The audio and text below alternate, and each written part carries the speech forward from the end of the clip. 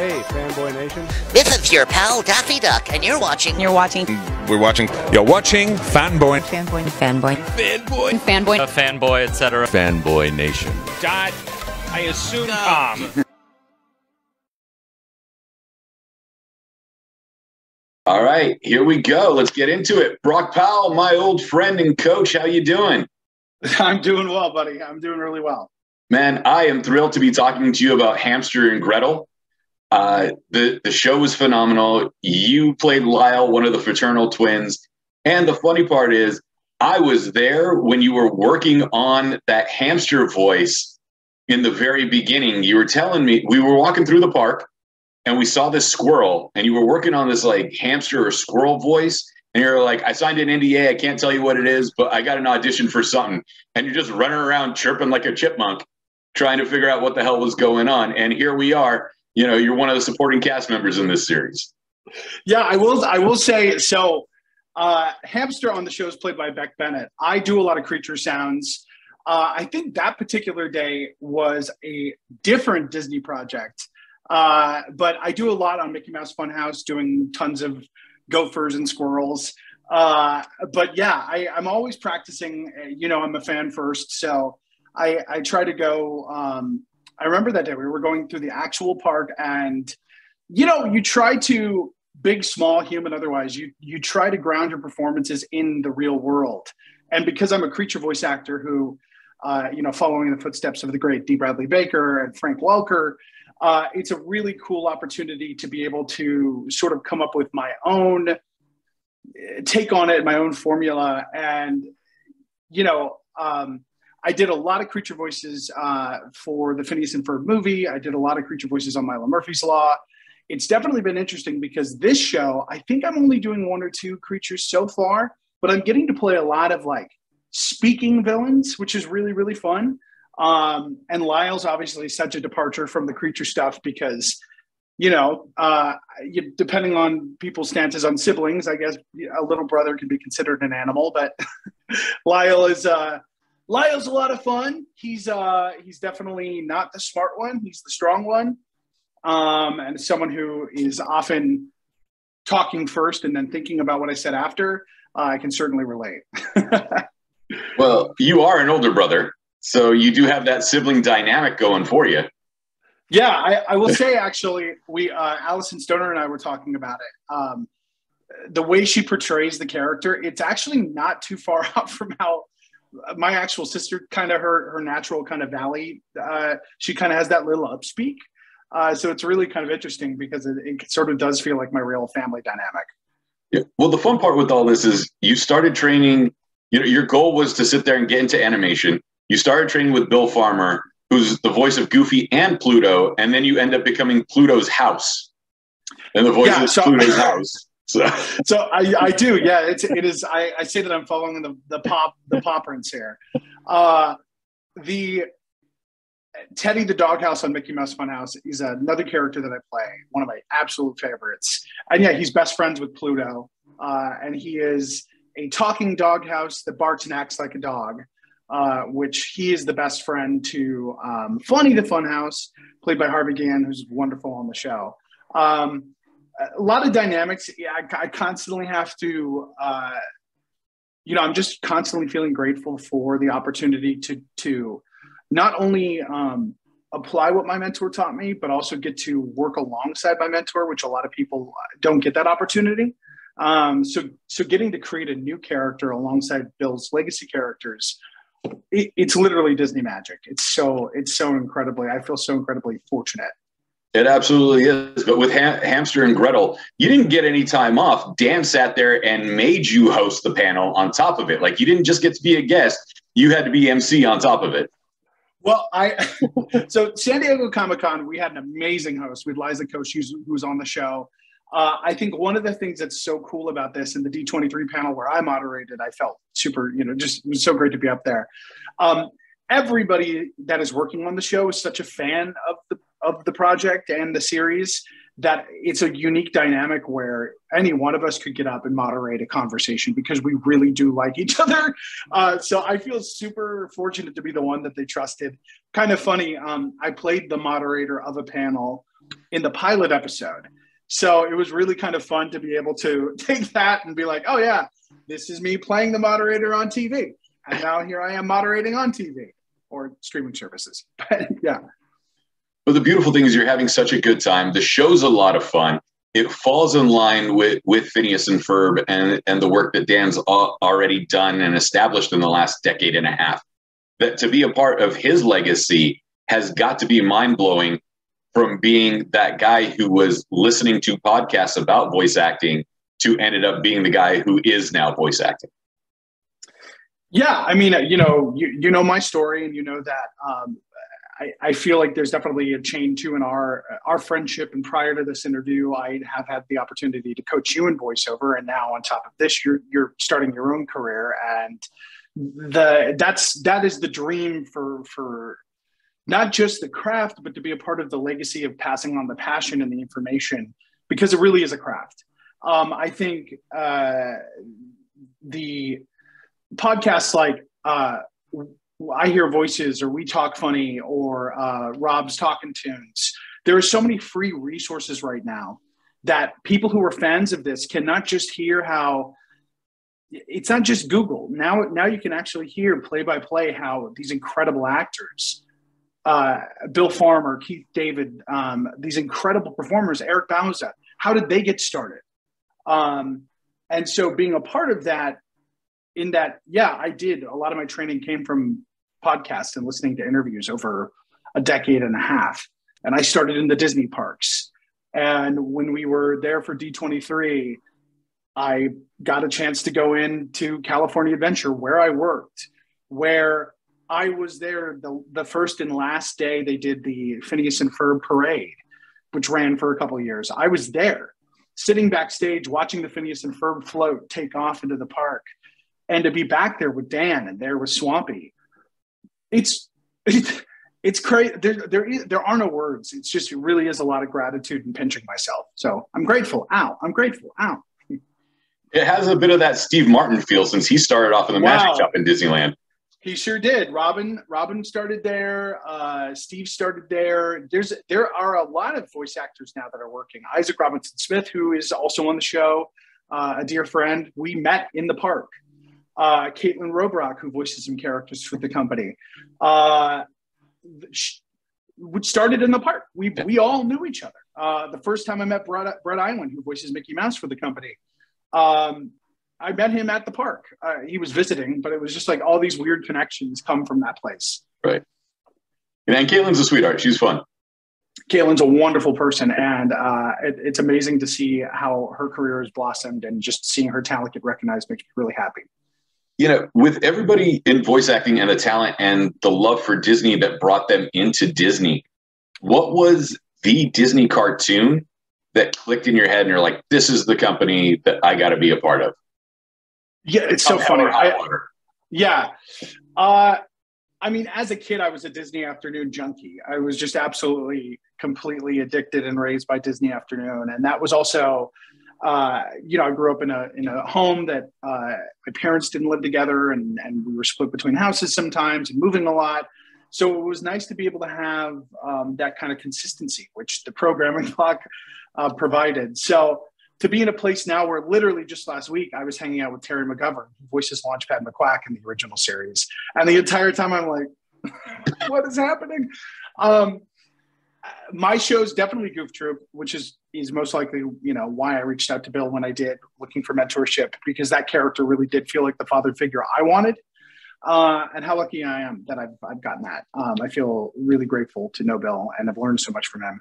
Darker Winged Duck, definitely up there as well. And then Gargoyles, I think hands down that really scratched the itch of my gothic love of kind of horror and monsters and creature sounds. And I still watch and love those shows, which is like my fiance had never watched Gargoyles front to back. So we started binging it, and I'm sitting there like excited, like as if it's Game of Thrones or something that's new. And I was like, where's it going? But watching that show layered, and how Greg Weisman and the whole team layers these like Shakespearean Celtic elements in with modern New York, modern 1994 New York, and laser guns and cybernetics. It's such a wild show. I can't believe they got it on the air. It's great. And mind you, you burned dinner while watching the first 3 episodes because you wanted to make sure she enjoyed it, you know. Absolutely, yeah. And then I turned to stone because I was cursed for burning dinner. So, and then I live again. Well, on the bright side, when Disney buys the Anaheim Ducks back and returns them to the Mighty Ducks, you can be the voice of Wild Wing in the relaunched cartoon. Oh, you're taking me back. I love the Mighty Ducks. Jim Belushi was the coach on that, and I remember as a kid being like, wow, what a great character. What a great, even the vocalizations. Like I was aware at that point, oh, that's a celebrity. That's a person putting that performance on. But I remember, a lot of great, especially in the villains and, you know, to tie it full circle, the villains on the Disney afternoon cartoons and the Disney cartoons were always my favorite. So to be, voicing Fist Puncher against the Destructress, and my new villain premieres, I think, this week, Big Baby. So to be a part of the Rogues Gallery that I grew up with, like, you know, with Quacker Jack and all these great Darkwing Duck villains and DuckTales villains, it's really wild. Well, don't worry. No one's after your number 1 dime, so we're good to go. That's funny. Well, just remember, my agent gets 10% of that. Pennies on the dollar, man. Pennies on the dollar. So, but it's beautiful what you're doing. It's beautiful how everything's going on. To go from California Adventure to being a voice in a Disney series, and several Disney series actually, to being a moderator at D23, and then being able to walk the floor in remote anonymity. What is that like to sit there and now, you know, instead of being a attendee at the convention, now you're a guest at the convention, because it's a different line that's getting crossed. D23 is one of those events that no matter if you're invited or attending, everyone is treated, you know, with the same magic and respect. And I think all of us panelists and guests were, you're hit with that wonder. I mean, I went in between the panels and I went and snuck into the Muppet Christmas Carol 35th panel. And I was sitting there just like, and I'm there for work, you know, I'm air quoting, I'm working. But I'm watching these things and feeling that same sense of wonder. I don't know many other companies that can evoke that feeling in people. So to be a part of this and the 100-year legacy of this company, I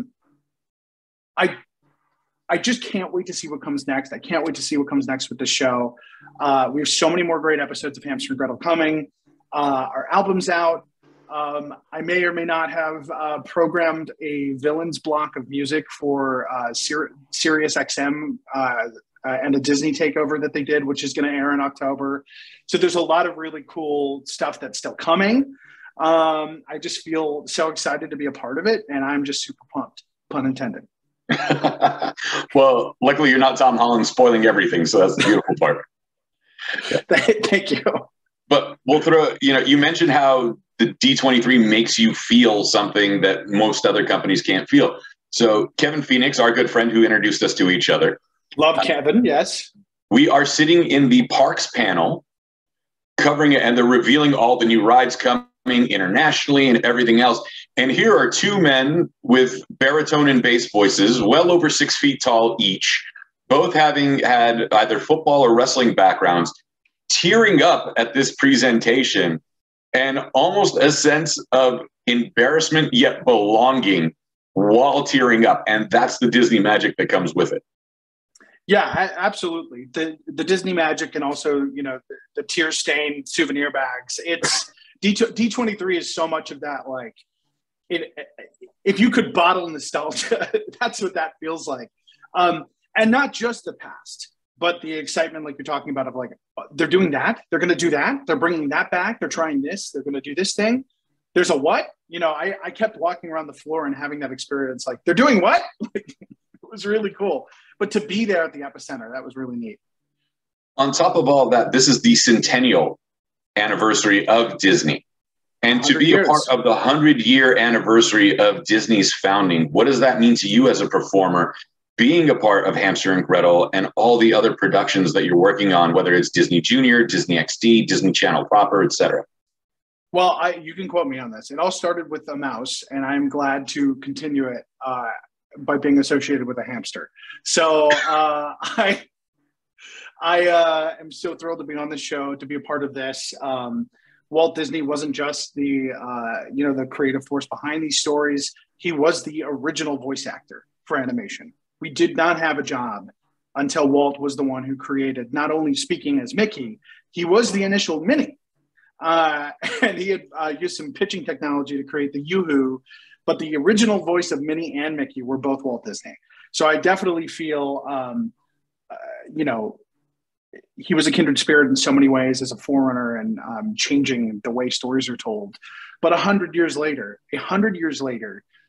people are talking about animation and being moved by animation and stories and cultures, and glass ceilings and indifferences are being broken over the medium of animation, which is just incredible to me. And I recently, my grandmother passed a couple of years back. And that's okay, yeah. But I recently, wonderful lady, who really instilled my love of Disney early on, told me, and I've since found that this was true, my great-grandparents were at the premiere of Snow White, which is crazy to now be.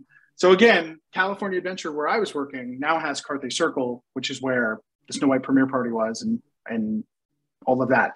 So to literally have my dreams of working for Disney come full circle generationally, it's really, really cool, and has made this even more special. And I hope, in 100 years, there's 20 more Hamster and Gretel spinoffs. I hope it just keeps going. I hope this, I'm so excited to see what the future holds for this company and these stories.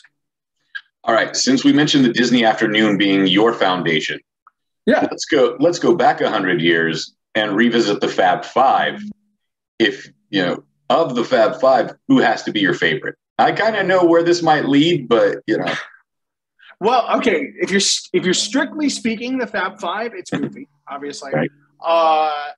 But if you're extending to the original Disney corral, it actually goes to Pete the Cat. Right. So Pigleg Pete is one of my all-time favorite villains. I've always had an affinity for the villains, even well before I was wanting to be one. I love Pete and Jim Cummings, who took over for Billy Bletcher, who also voiced Beluga for Popeye cartoons. Does an amazing job with the character, really rounds him out. So that's actually my actual favorite original Disney character is Pete, but my Fab Five favorite is Goofy. I had to keep my cool around Daniel Ross when I found out he was Donald. And I was just like, all right, don't blurt it out. Don't blurt it out. Just keep calm. And my level of calm is not very calm. So, it eventually comes out pretty quick and hard and fast. Yeah, it's an amazing legacy, and it's amazing to know all these actors that not only are the official voices, but have come in to voice the characters on different times and occasions. It's just amazing what these stories these stories have so much magic for everybody, and it's always cool getting different actors' interpretations in these moments, I think. Now, personal question for you on top of all of this. All right. For the young kids, star 67 actually blocks the number from showing up, so people don't know who's calling. Since you and your fiance are both performers, do you ever star 67 your fiance, block the number and leave a message practicing with new voices to see if she'll figure it out or not? That's funny. Well, I will say my fiance is also a voice actor, on-camera actor. But we met because she was, extending her talents into voiceover. That was how we met. And now there's a couple of projects that we're going to be on together. I can't say what they are, but they are going to be coming out soon. And she's doing some of her own stuff as well on her own voiceover projects. She's the one who practices. So I'll hear like a little kid giggle. And I swear I was like, I didn't know my fiance was home. And I thought this joint is haunted. I was like, what? Who is that? And it was Cameron practicing. She was doing an impression of one of the Powerpuff Girls perfectly, and I was like, "Is my phone on? What is?" That's phenomenal. And let's name drop her real quick, if you don't mind, if that's okay with you. Sure. She has a very famous name because a professional wrestler in the WWE has taken it as his stage name, and her name is Cameron Grimes. Cameron Grimes. So Cameron Grimes and the wrestler Cameron Grimes have a really fun online duel that occurs once in a while because it's her name and he acquired it, not realizing that that was the name of a famous soap opera star. So it's a really fun kind of to see them barb back and forth, but the relationship there is good. And I'm actually the wrestling fan in the house.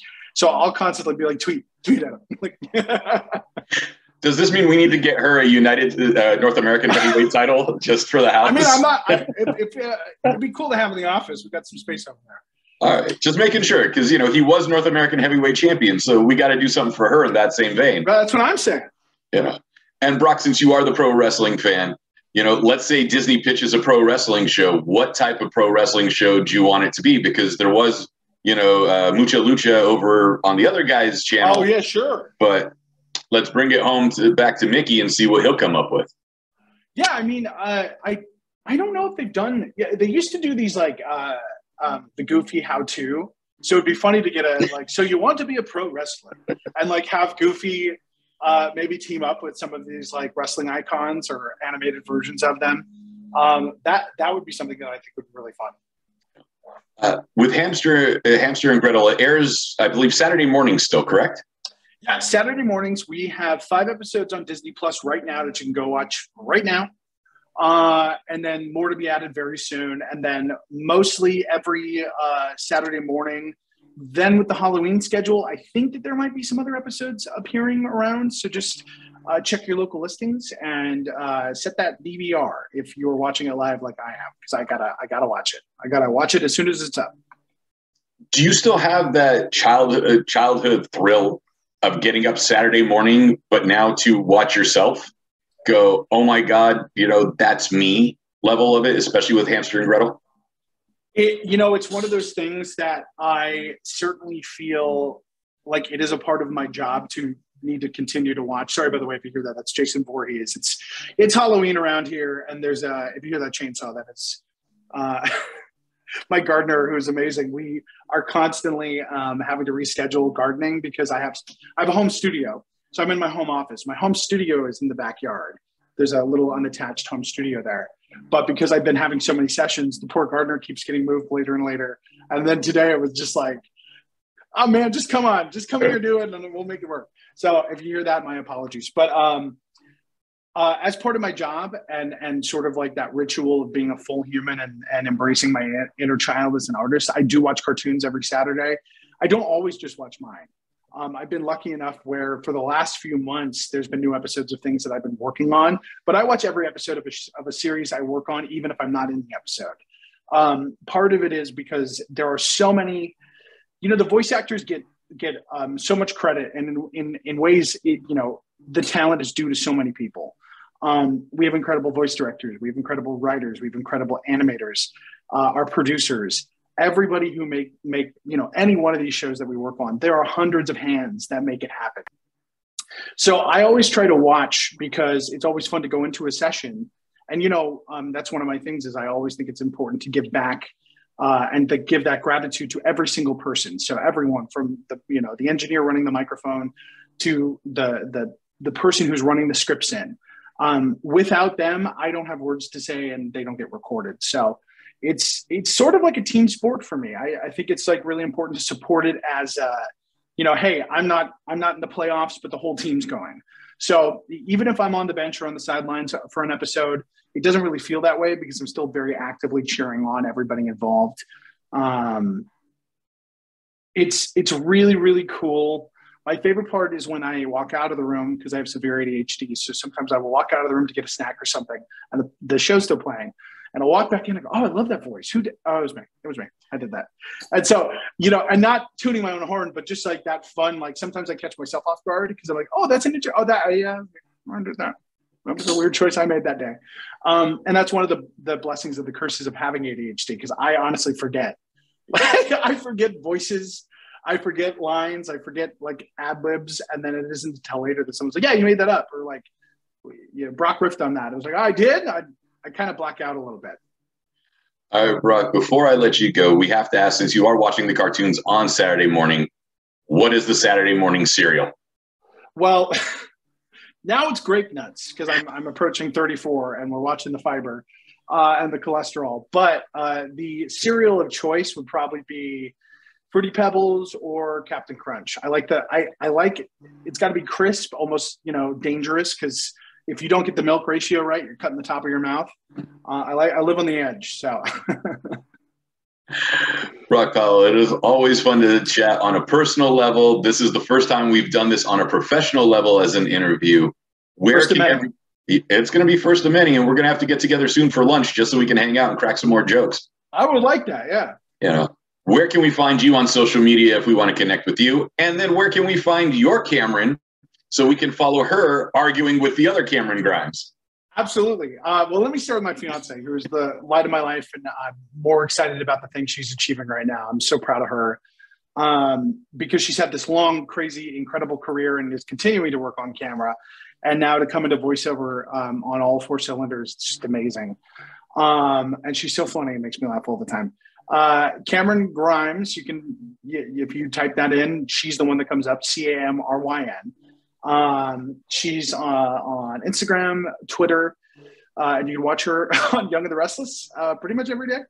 And then I'm Brock Talks. Now here we go. Here's where it gets confusing. On Instagram and most other socials like Instagram and TikTok, I'm Brock Talks, BROCKTALKS. But because there's a sweet little lady who runs a podcast and her last name is Brock on Twitter, there is that Brock Talks is taken. So on Twitter, I am phonetically Brock Talks. So BROCKTOCKS. So you can find me on all of those. I love it, Brock Powell. It is always a pleasure. Great to see you, my friend. I love the fact that we trained in animation, which led me to sports announcing. But listen, so long as the door is open, I'm there. Yeah, right. Look, we talk about the full circle. The amazing thing about this industry is how often these things come back around, and you never know. Maybe very soon you'll be voicing a sports announcer in animation because you've got that skill under your belt. That's the goal, man. We'll make that happen. We'll make Simon Baz happen. We practice that quite a bit. So DC, if you're listening, I'm available. Got to plug that every once in a while. Brock knows that. Absolutely. Brock Powell, it's been a great pleasure. Disney Channel, Disney Plus, Disney XD, everywhere that Disney goes, you can find this man. Thank you so much for today. My pleasure. Okay, talk to you later, buddy. Bye.